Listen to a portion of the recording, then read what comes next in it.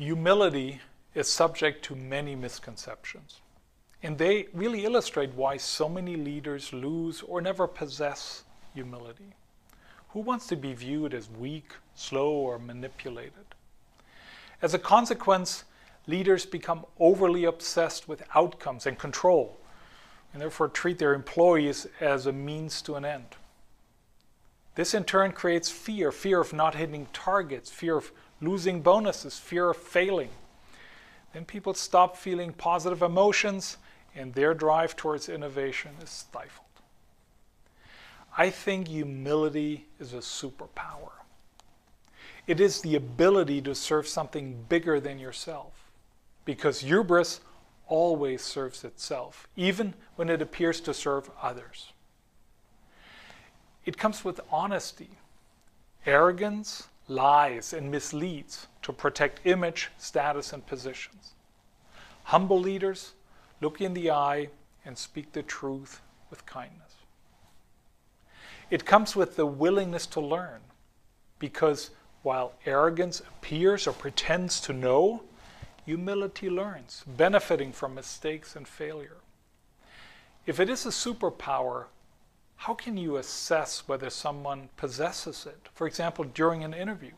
Humble leaders don't wear a cape and fly.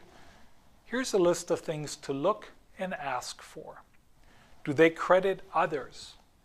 If a candidate fails to acknowledge the contributions of others in helping to achieve their success, that's a red flag.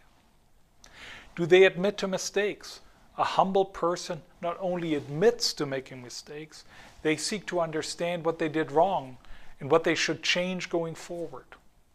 Be especially careful of candidates who blame others and exempt themselves from responsibility. Do they accept constructive feedback? Does the candidate admit to receiving criticism in previous jobs? How did they respond? Ideally, the candidate will acknowledge the validity of the feedback and demonstrate a thoughtful response. Do they strive to overcome their weaknesses? We all have skill gaps.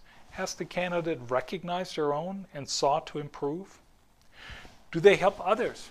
In prior jobs, did the candidate demonstrate that they cared about their direct reports, gave them the tools and training, and helped them advance their careers?